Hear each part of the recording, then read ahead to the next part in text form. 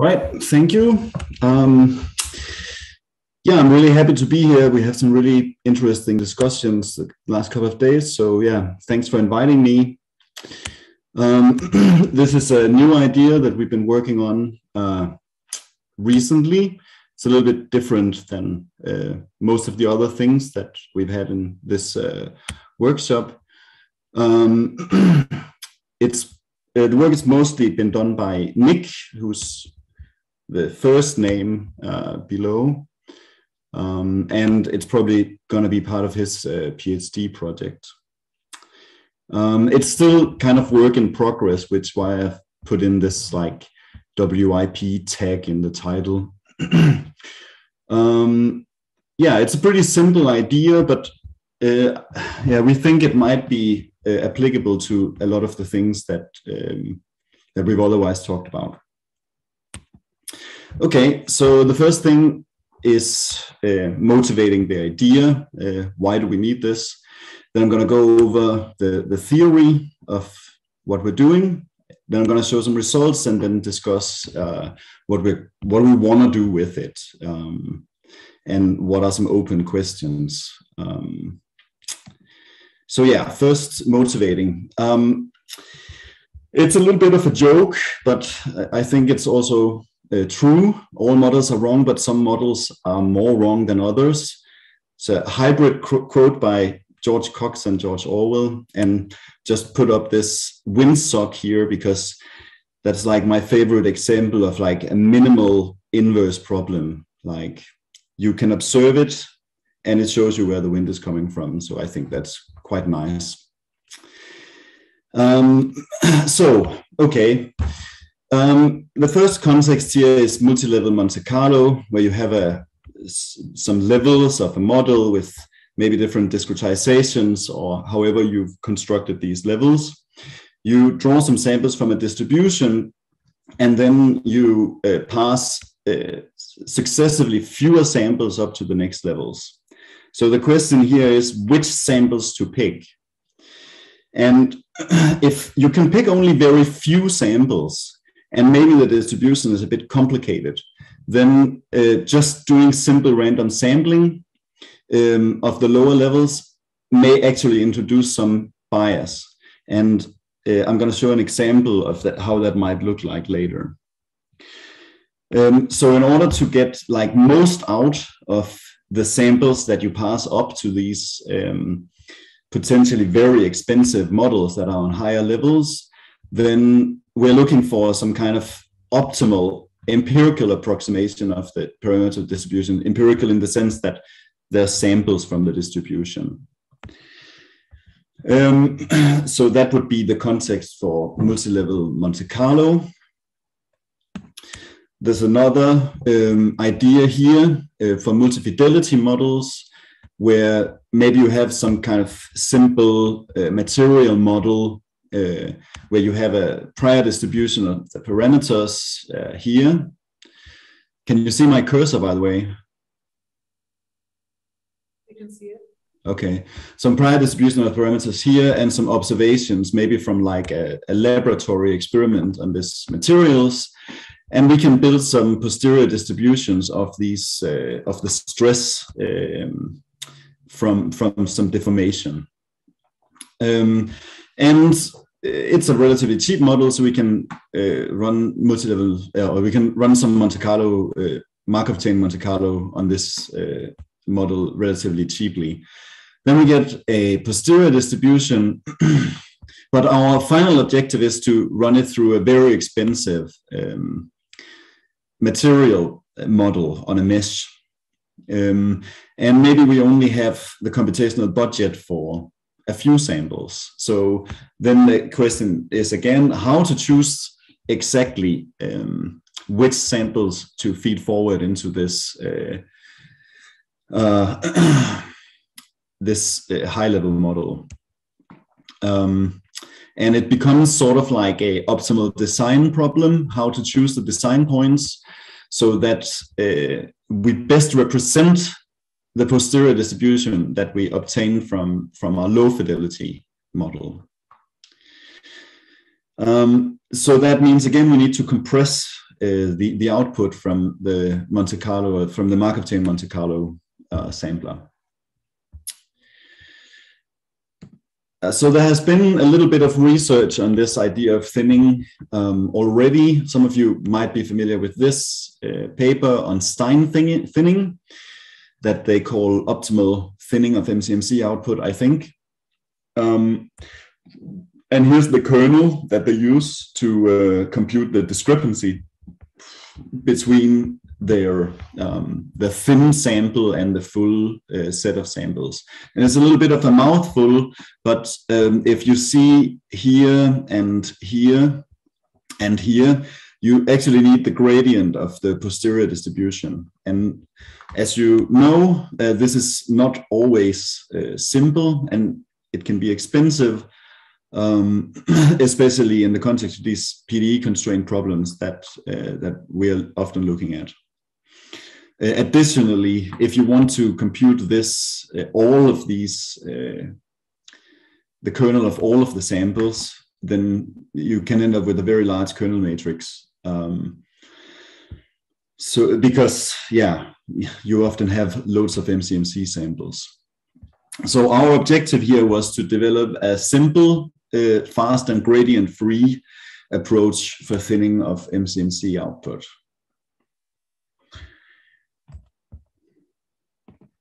Okay, so we move on to DaFT theory. So the first thing we need here is a measure of distance between our empirical distributions. That's a measure of distance between the entire sampling history of our MCMC samples and the subsample that we're going to pass on to a more expensive model. So that's typically defined by a feature map like this. This is phi from the sample space to calligraphic H here, where H is a reproducing kernel Hilbert space.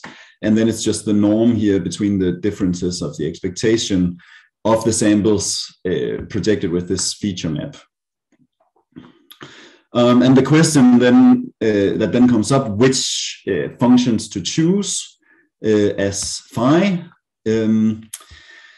And that's where this kernel trick comes in, and we can represent the inner product between these functions as a kernel. And that just expands to this. This is all pretty standard.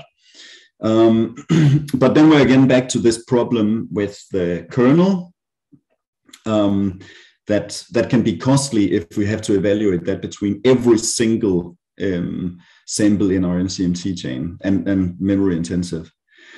So what we do is we borrow some ideas from machine learning, and this is a pretty widely used approach where you take your data, that means the actual MCMC samples, and put them through a random feature map that approximates the kernel. And then we get just this Euclidean inner product between these random feature maps. And in this paper, they show that a number of different shift-invariant kernels can be approximated by exactly this, which is, they call it a random Fourier expansion, or random Fourier features, because it's cosines, right? And for example, if you want to approximate a Gaussian kernel, then you can draw these omegas from a normal distribution and B from a uniform distribution. And they also show that when D goes to infinity, that means the dimension of this random feature map, then the approximation goes to the kernel. In the limit. So, okay, so we can put all this together, our definition of the MMD and this random feature map, and we get this mean of the two projections. So the first term here, sorry. So the first term here is all the samples, and we only need to compute that once, right? And it's relatively cheap because it's just a what did I do now? Okay, it's relatively cheap because it's just an inner product. And then for this one, we need to evaluate for all our candidate subsamples. So yeah, that's it. That's our approximate MMD. And then we had another idea that if we could assign weights at the same time as we pick the samples, then we could get a weighted MMD. And that would allow us to take basically fewer samples from high density areas of the posterior and get more samples from the tails without like reducing its kind of representative power, this subset of samples. Okay, so we have this fast MMD approximation between two empirical samples. Now the problem is minimizing it, right? Picking the right samples that will minimize this estimator. And this is problematic because it's a discrete optimization problem with many options. We can't compute all of the different possibilities. So we need some kind of clever approach to do this. There's also probably many near optimal solutions that have almost the same MMD because of autocorrelation between the samples and so on and so on.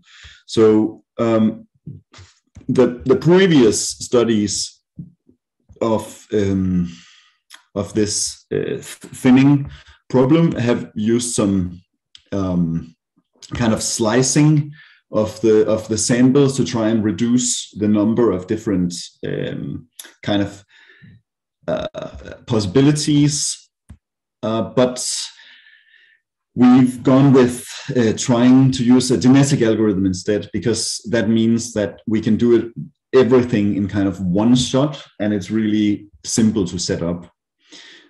Plus, we'll get a population of solutions, and that might be useful, for example, in a multi-index setting where you don't want to pass the same subset along different axes. So the genetic algorithm is a little bit of a hot potato. Some people love it and some people hate it. People tend to not like it because it's hard to prove that it converges. So there's not much kind of like rigorous theory underpinning it, but it works really well, especially for these types of problems with like a discrete parameter space and many near optimal solutions. Okay, so the way it works is that you set up a population of candidates. So this calligraphic Y would be a bunch of subsets that we would just choose randomly. Then we can compute the fitness of those. That's just the way you express like, what's it called? Optimality in a genetic algorithm. So we want to minimize the MD, so we want to maximize the inverse of the MMD. And then the way you do it is that you preserve the best chromosomes. That means the best subset of samples across generations, and then you mutate the rest. So you swap samples between the different individuals in this population, and you try to bring in new samples at each step to see how that affects the fitness function. Yeah, I've just put up a little illustration of how the different like mechanics of the genetic algorithm works. Mating, the top one, you pick two individuals with a high fitness and you swap some numbers between them, some indexes between them, and you get a new and hope that this might be better. And mutation, you just take one of the samples and mutate some of the numbers, just bring in new samples from your whole MCMC sampling history. Okay, so that's the MMD and how we minimize it. So here's some numerical evidence that this works. We drew some samples from a banana distribution, a large sample and a smaller sample. And then here you can see how this approximate MMD converges. You can see this, the left here, the left figure here is just the right, but zoomed in. And what you can see is in the beginning with not that many features, not that high feature space dimension, then there's some oscillations, which is kind of what we expected. But then as we add more and more features, they all converge towards the same MMD.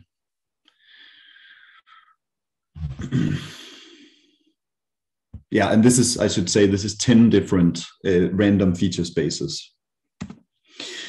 And here we have the angry man distribution, or timomenos. It sounds a little bit more professional in Greek, where the blue samples is a lot of samples from these disjoint multimodal distributions. And as you can see, I don't know if you can see, but the red dots here, they are just simple random samples. And because we choose so few, they completely miss out on the eyes out here. There's no samples from up here. While the DaFT samples, they look pretty much how you would expect them to be. There's a sample from each mode of these multimodal distributions, and with some, and there's one here and one here that kind of approximates this this tail here. I should also say that the size actually of the DaFT samples, that's the weight, because in this one we use the weighted version, because with genetic algorithm we can just also approximate the weights at the same time as we find the best samples. There's one thing up here, you can see that this sample doesn't get assigned the correct weight, but assigning weights and choosing samples at the same time is just very, very ill-posed. So that's something that we're working on, still figure out how we can make this more robust. But it gets it surprisingly right, considering how difficult this problem is. All right, so the reason we've started to look into this is because we want to use it on like a real problem. And this links back to what I showed earlier with this multi-fidelity model, where we have a way to estimate these material parameters from some laboratory experiments, but we actually want those material parameters to estimate some quantity of interest on this bridge, for example, maximum stress or displacement, but it's a very expensive model. This is the mesh, and yeah, we don't have the budget to run that many samples through it. So that is really like the objective, or that was one of the motivations of developing this thinning method in the first place. So to sum up, this is a relatively simple and flexible approach. You can set this up in the code, the operations are really simple. It's easy to code. We think there's applications in both multi-level MCMC, MCMC, multi-fidelity, and also for surrogate models. If you have a model, if you want to train a surrogate model, but you can't pick that many samples, then it might also have some application there. We've also developed this very fast approximate MMD, where you can choose between different kernels, and you'll just have to draw your projection your random projections from some different distributions to get different kernels. And plus, with this genetic algorithm, we can actually get a population of near optimal solutions rather than just one. And some of the open questions is that it's not quite clear what dimension of this random feature space we need. I think it's very problem dependent because it depends how the samples are really distributed. Another thing is the genetic algorithm, it works really well, but it is not the most rigorous approach. So yeah, I've been thinking about what kind of alternatives there could be. Plus, yeah, it was just like a thought I had like the other day that the samples are actually no longer random when we optimize it this way. And I'm not quite sure what kind of consequences that might have for, let's say, multi-level estimators. Yes, so that's it. Thank you.